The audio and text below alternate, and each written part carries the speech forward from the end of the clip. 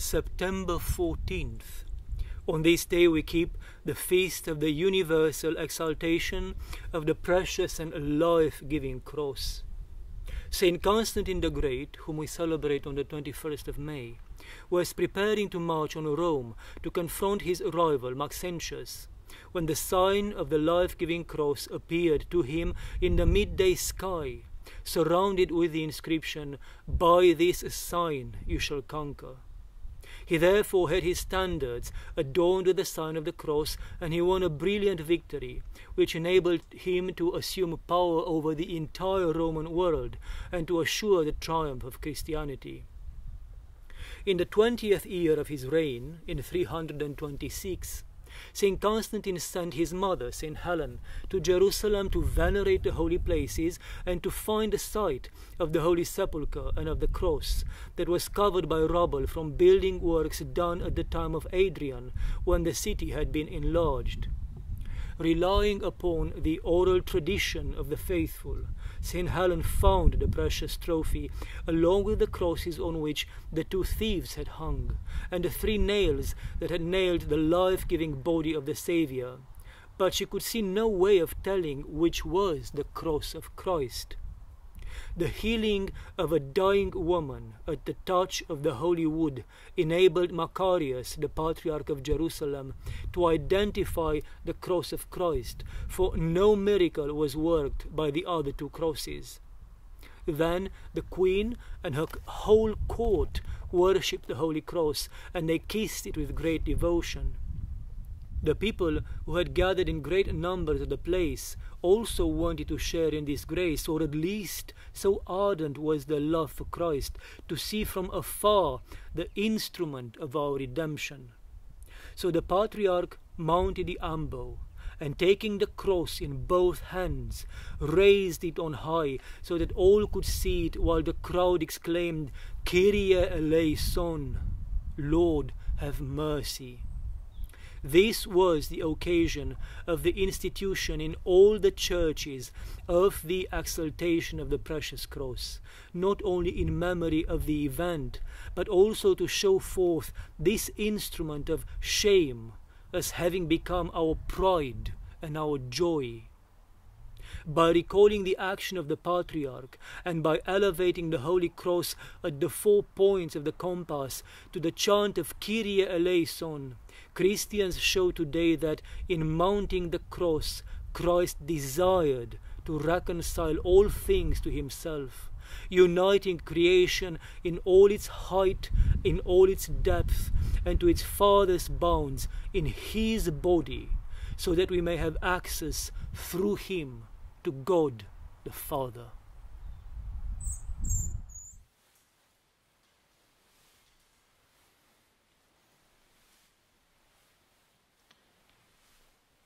Blessed is our God, always now and forever, the ages of ages. Amen. Glory to thee, our God, glory to thee. O heavenly King, the Comforter, the Spirit of truth, who art in all places and fillest all things, treasury of good things and giver of life, come and dwell in us and cleanse us from every impurity and save our souls, O good one. Holy God, holy mighty, holy immortal, have mercy on us. Holy God, holy mighty, holy immortal, have mercy on us. Holy God, holy mighty, holy immortal, have mercy on us. Glory to the Father, and to the Son, and to the Holy Spirit, both now and ever, and unto the ages of ages. Amen. O Holy Trinity, have mercy on us. Lord, be gracious unto our sins. Master, pardon our iniquities. Holy One, visit and heal our infirmities for thy name's sake. Lord, have mercy. Lord, have mercy. Lord, have mercy. Glory to the Father, and to the Son, and to the Holy Spirit, both now and ever, and unto the ages of ages. Amen. Our Father, who art in heaven, hallowed be thy name. Thy kingdom come, thy will be done, on earth as it is in heaven. Give us this day our daily bread, and forgive us our trespasses, as we forgive those who trespass against us. And lead us not into temptation, but deliver us from the evil one. Yours is the kingdom, the power, and the glory, Father, Son, and Holy Spirit, now and forever, to the ages of ages. Amen. Save, O Lord, thy people, and bless thine inheritance. Grant thou unto the faithful victory over adversaries, and by the power of thy cross do thou preserve thy commonwealth.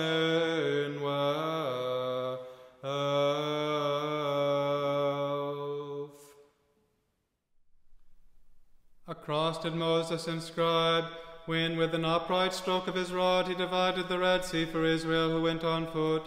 Then he turned and smote the sea, once again uniting it over Pharaoh's chariots, with transverse stroke portraying the invincible weapon.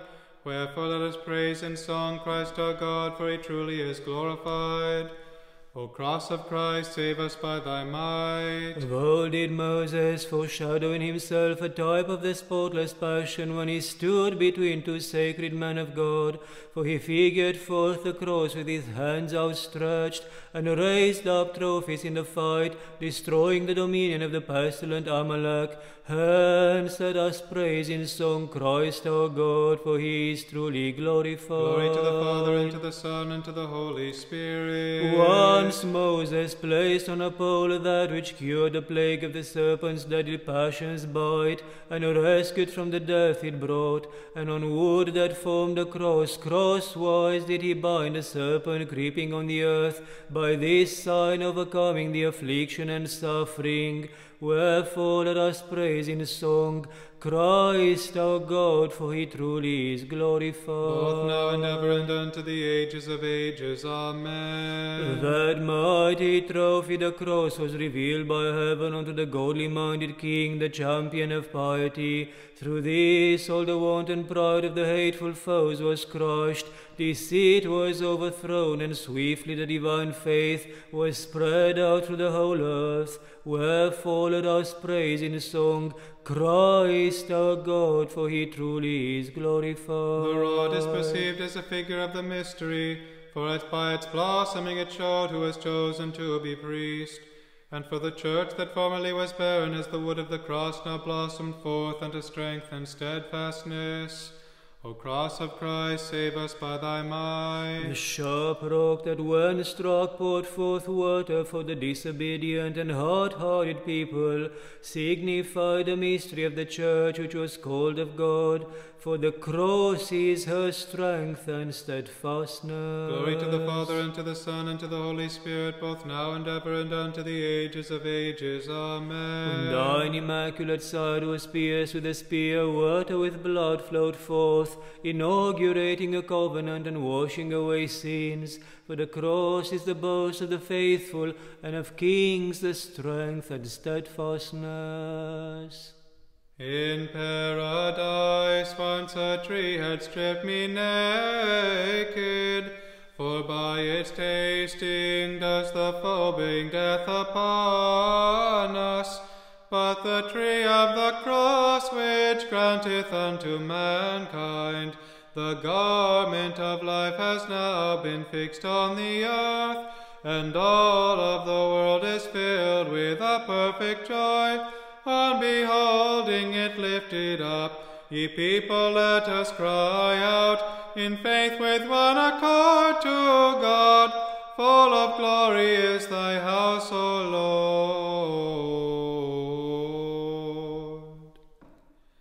I have hearkened and heard, O Lord, of thy dispensation's most awesome mystery, and I came to knowledge of thy works, and I sang the praise of thy divinity. O cross of Christ, save us by thy might. With wood Moses once transformed the bitter springs in the wilderness, foreshadowing the nation's passage unto true religion through the cross. Holy cross of Christ, save us by thy might. The Jordan, which had hid in its depth the head of an axe, gave it back again because of the handle of wood.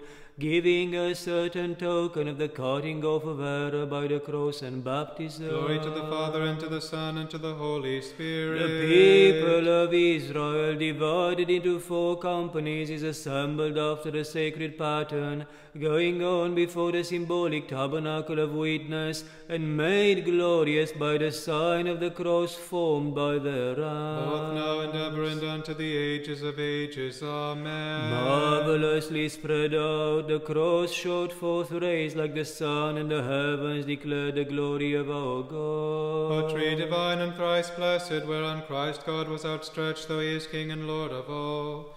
He who once had through the tree wrought wicked beguilement fell himself because of thee, ensnared when God was nailed unto thee in our mortal flesh. He who grants peace unto our souls.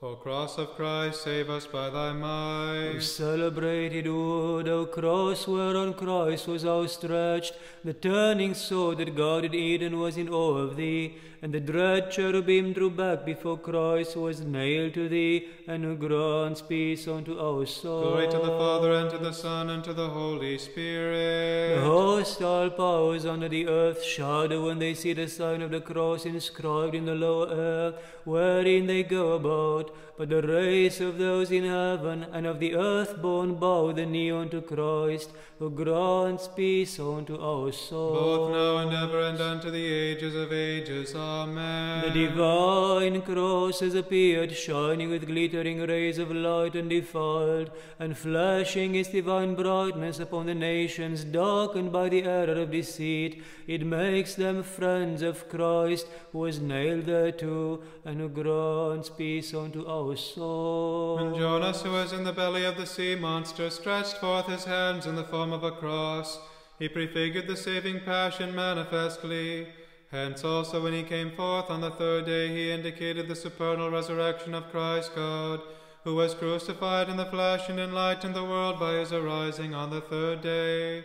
O cross of Christ, save us by thy might. Bowed down with age and spent with sickness, Jacob rose upright when he crossed his hands, showing the power of the life-bearing cross. For God, who was nailed upon it in the flesh, has written anew the oldness of the letter of the shadowy law, and has driven away the soul-destroying disease of error. Glory to the Father, and to the Son, and to the Holy Spirit, both now and ever, and unto the ages of ages. Amen. When the divine Israel laid his hands crosswise on the heads of the children, he signified that as the honor due unto the firstborn was set aside, so would be the people serving the law. Wherefore, when suspected of error in so doing, he changed not the life-bearing figure.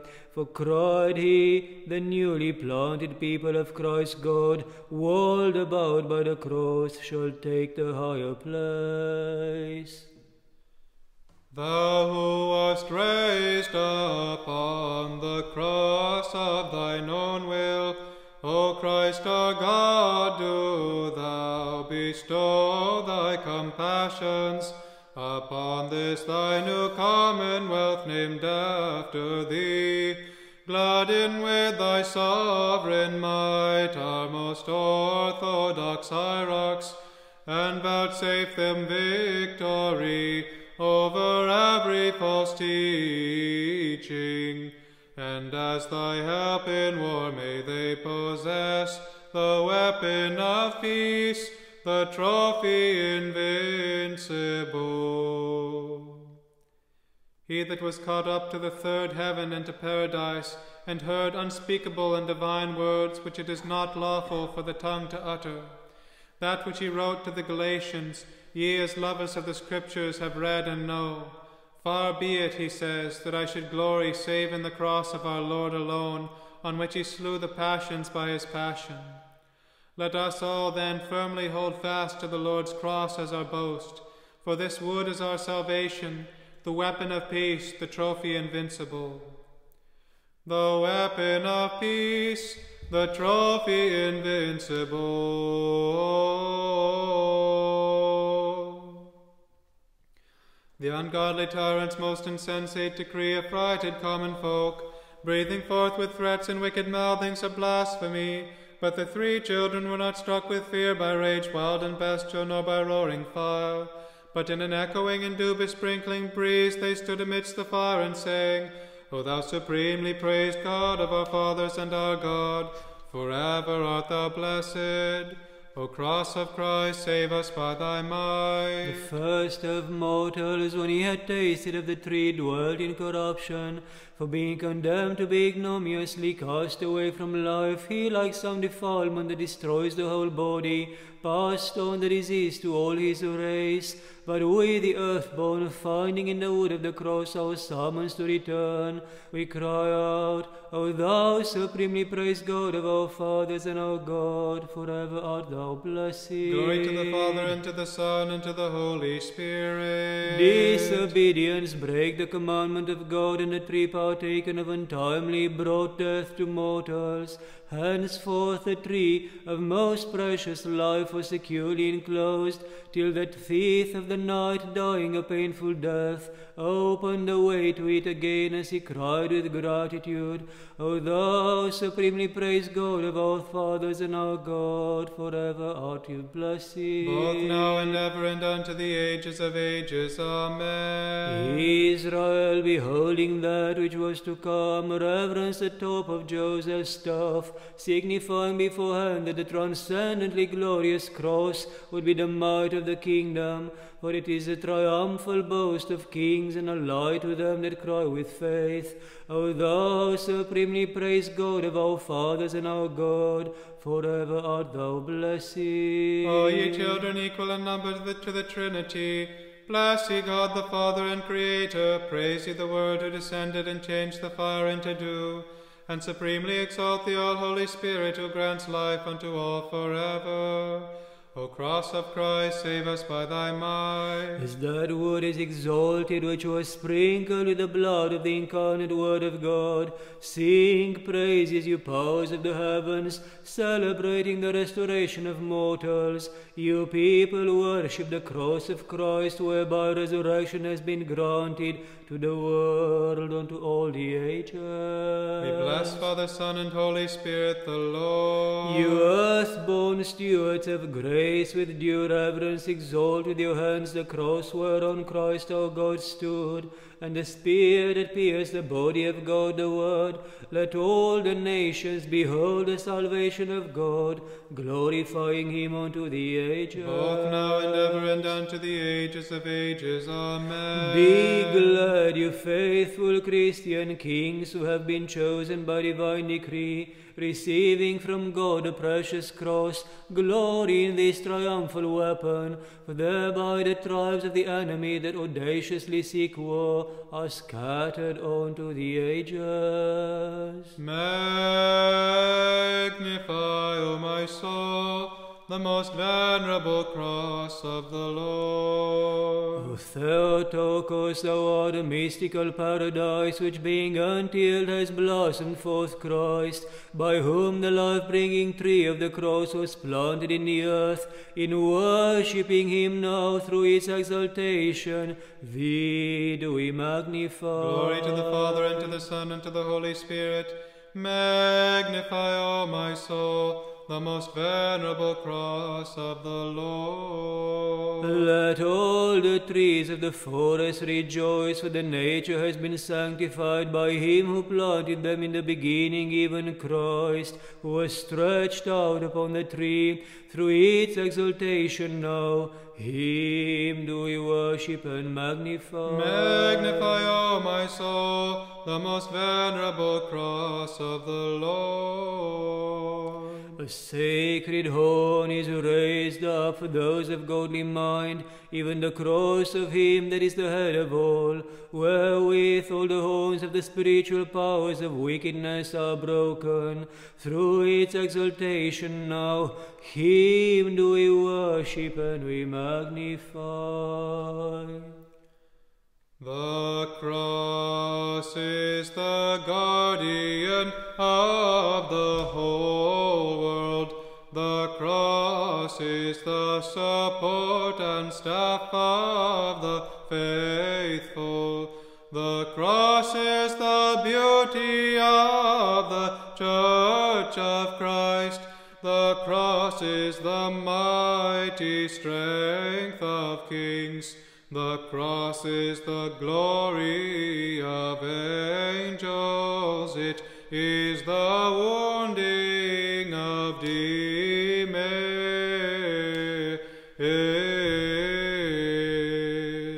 Wisdom, most holy Mother of God, save us. More honorable than the cherubim and beyond compare, more glorious than the seraphim, thee who without corruption gavest birth to God the Word, the very Theotokos, thee do we magnify. Glory to you, Christ God, our hope, glory to you.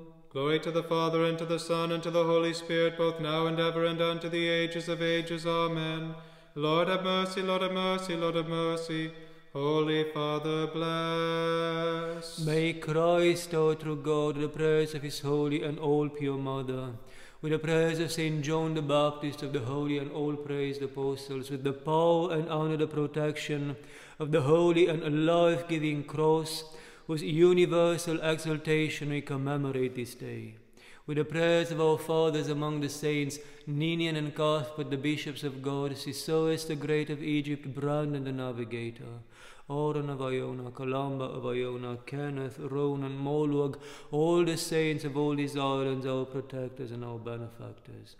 At the prayers of Saint John Chrysostom, our father among the saints, whose falling asleep we celebrate this day. With the prayers of our father among the saints, Cyprian, the bishop of Carthage, whose martyrdom we celebrate this day. With the prayers of the most pious Queen Placilla, wife of Emperor Theodosius the Great. With the prayers of our fathers among the saints who gathered in the Holy and Sixth Ecumenical Council during the reign of Constantine IV, father of Justinian II, while Sergius presided over the church in Constantinople. With the prayers of the holy martyr Papas of Laranda in Laconia. With the prayers of the holy martyr Theocles, who was perfected in martyrdom by the sword. With the prayers of Saint Valerian the Infant, who was perfected in martyrdom by the sword. With the prayers of the holy new righteous martyr Macarius, disciple of Saint Nephan, Patriarch of Constantinople, who was beheaded in Thessalonica in 1527. With the prayers of our Father among the saints, Maternus, Bishop of Cologne, with the prayers of the holy new hieromartyr Ignatius, Archimandrite in Valiuk, who was slain by the atheists in 1932. With the prayers of our Father among the saints, Cormac of Cashel, and those with them whose memory we also keep this day. At the prayers of the holy ancestors of God, Joachim and Anna, and of all the saints, have mercy on us and save us. He is good, and he loves mankind. Amen. The prayers of our Holy Fathers, Lord Jesus Christ our God, have mercy upon us and save us. Amen.